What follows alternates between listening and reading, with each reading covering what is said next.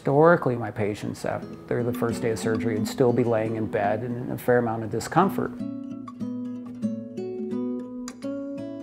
And then he said something to me that was telling. He said, "Greg, I've had a number of orthopedic surgeries in my life already. I just expected my fusion to hurt." And the first thing that caught me off guard is he got out of bed to shake my hand. So let's talk a little bit about a minimally invasive fusion and what it is and how it differs from maybe a standard fusion. So standard fusion would involve a patient going to sleep and then being turned on their stomach with a rather large incision being placed on the back.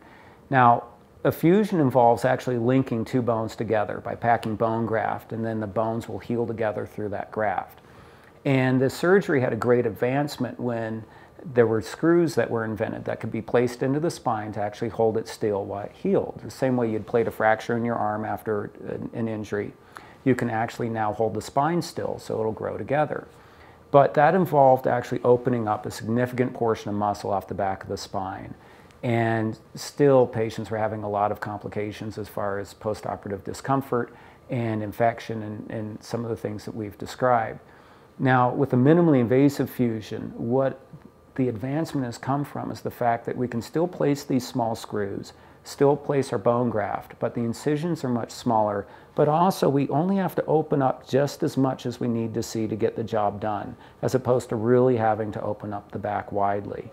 That means less disruption to the muscle, less time with the muscle being damaged during the surgery, and it has absolutely revolutionized a patient's recovery.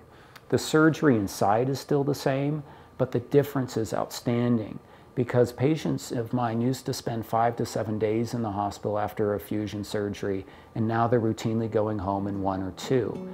It's just less discomfort, less disruption. We're not compromising anything on the quality of the procedure. We're still doing standard proven techniques.